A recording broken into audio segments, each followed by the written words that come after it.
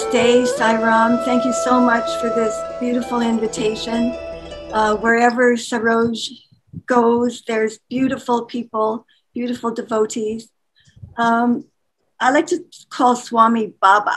I was always with the Baba, right? My grandmother is Baba in Ukrainian. And so Baba is my father. And he has called me into such unusual places. I've been very lucky to be involved in 4 traditions. When I was a little girl, only 5 years old, I would do this. And my mother, we never saw it on TV. It was never around. And she said, what are you doing? And I don't know, it just came natural. And the dancing, I've always been dancing since I was young. And I always would kind of do mudras when I was dancing as well, when I was little. So, and I just found out recently, and I shared with some of the Edmonton group, is that I got my genetics done. And I thought I was mainly Ukrainian. Well, from thousands of years ago, from all the movement that's taken place for all of us, we're all from nomadic tribes. I am 5% South Asian. So that's 1.5% Sri Lankan Tamil. And so I studied yoga in Tamil Nadu. I got pulled back to Tamil Nadu. I'm 1.5% Punjabi, 1.4% Gujarati, and 0.6% Bengali. And my second marriage was to a Bengali person who lived in a small village 100 miles northwest of Calcutta. And when I entered that village, I knew I had been called there to help those people, that I had taken a vow in a past life to come back. So when I was in university, my second year, I was studying to be a Russian professor. And in the second month of the second year, 7 of us were sitting in the meditation room, and someone said, let's go to India. The Beatles had just gone, and it was kind of the fad to want to go there. So that was a Wednesday. On the Thursday, we quit university. And on the Monday, I was on a train for Eastern Canada. And within a week, I was in London, England, stayed there for 6 months, and then traveled overland to India, arriving in Amritsar, going to the Golden Temple first. My Punjabi roots came through. So I was called like immediately to India, and I had never wanted to go there. I always wanted to go to Japan. So I traveled with my boyfriend, and as Sarojina was saying, that we traveled all the way from the north to the south, and we got married in Kulu, in the Kulu Valley.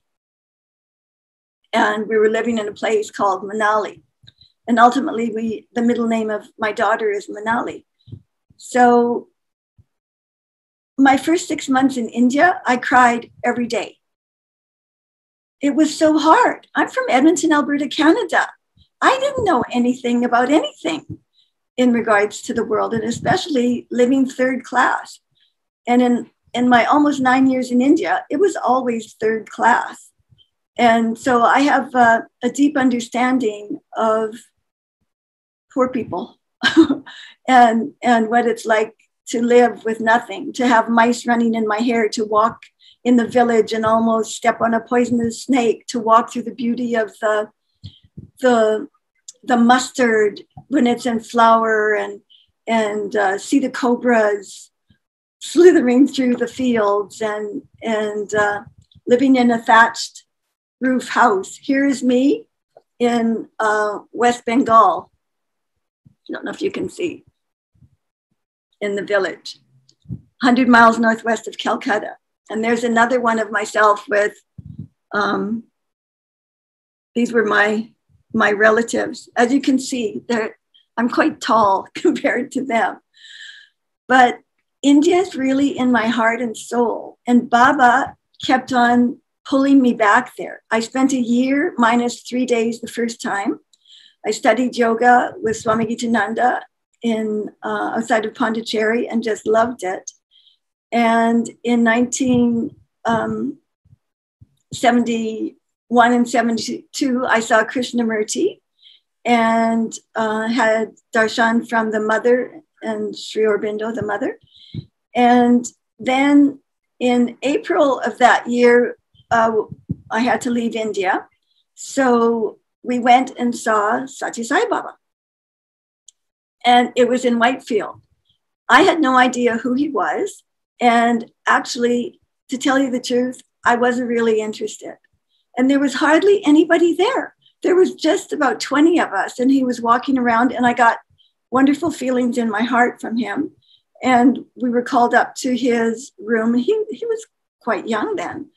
And I know that he hooked me then, or lassoed my heart. Something happened, but mentally I wasn't ready at all for that commitment.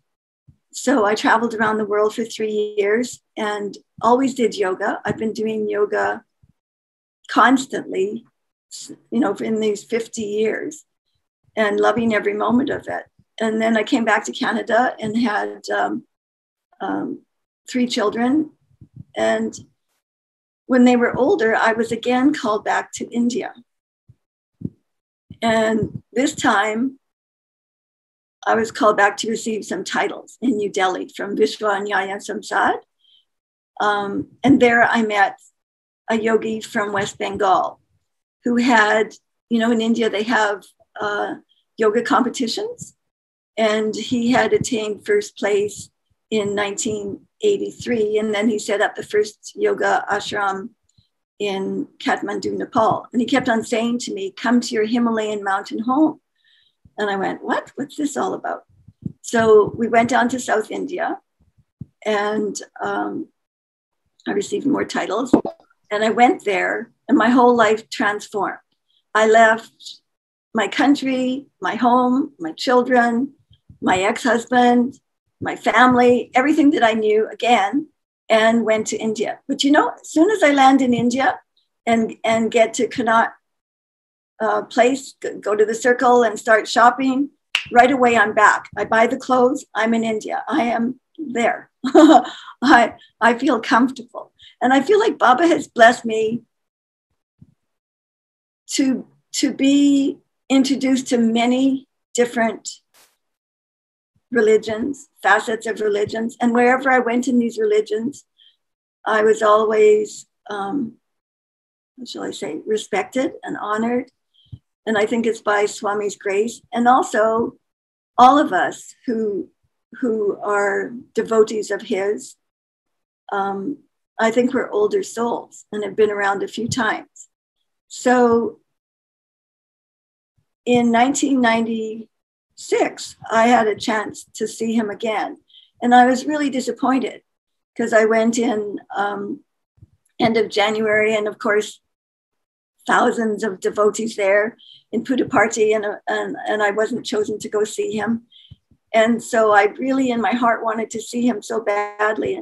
And I went back to Kathmandu and was told that there was a nice little yoga center in a home. And in that home, the Nepalese woman was a great devotee, but her husband wasn't. He was a colonel, and he kept on telling her, no, you can't have a center here. And he had gone down, she had gone down to see Baba, and she had all these pictures and wanted to put them all up. And he kept on saying no. Then one day he was sitting in his home, and from the wall, vibhuti started coming. So much so that they had to call the fire department because he wasn't sure what it was. And so finally he said, okay, you can have a center here.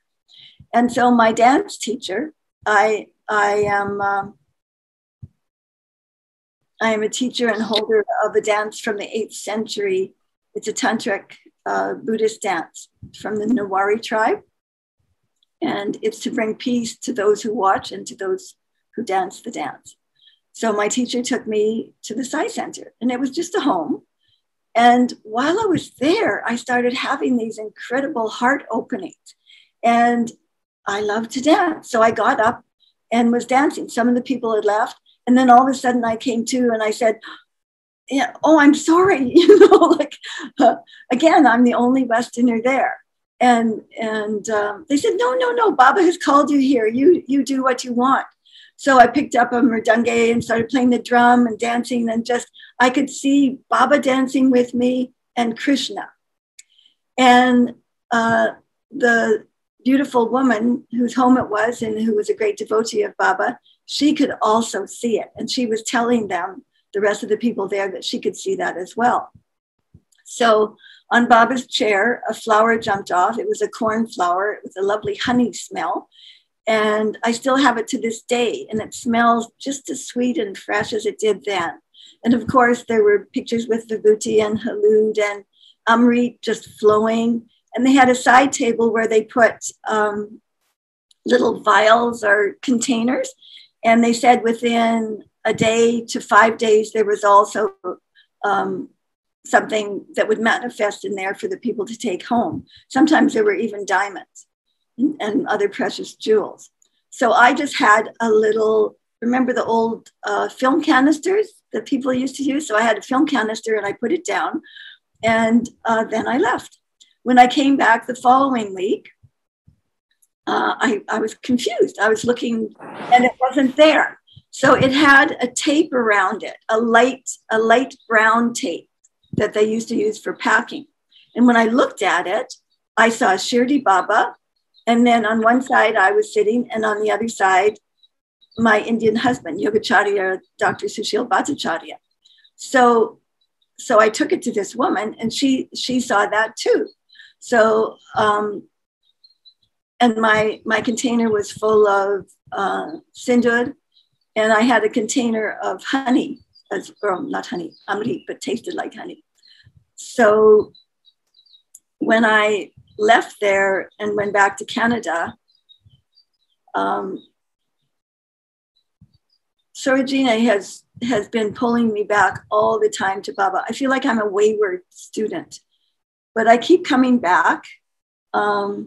This is me when I'm doing that sacred dance. So you see, I had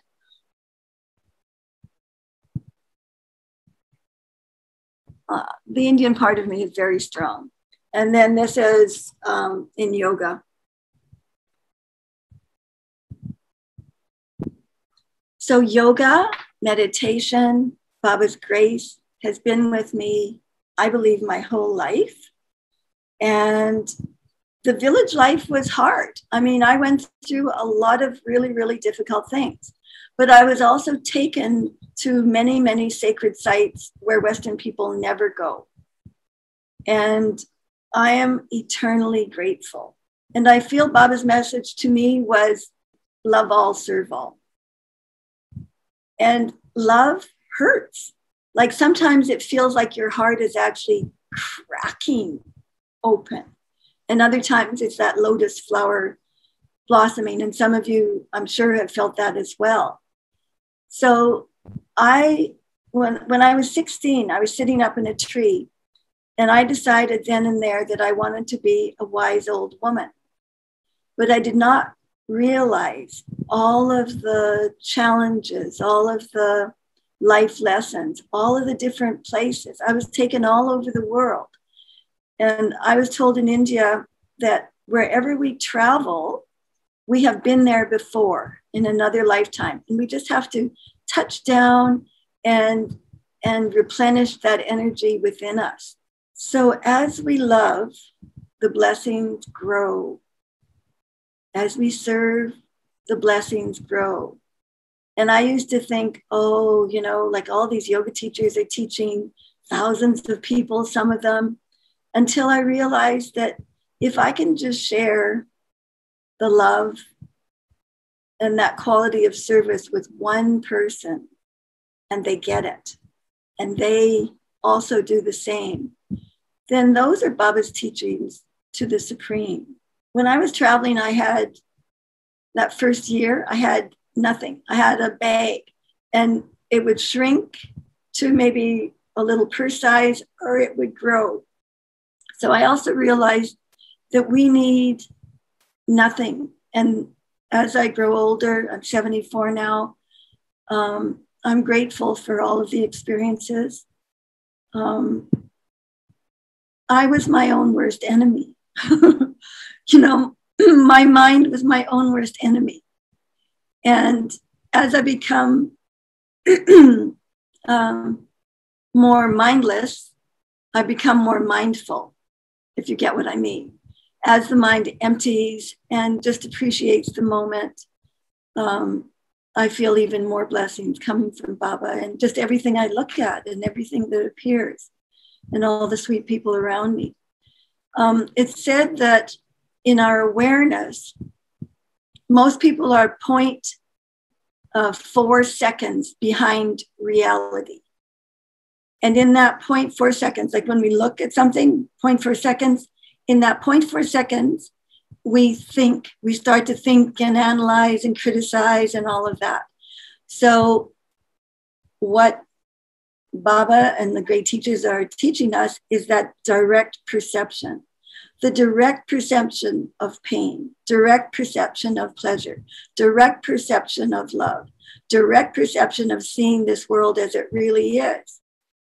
It's just an honor. We are so honored to have such a great teacher and lover of humanity, to have the divine in our hearts.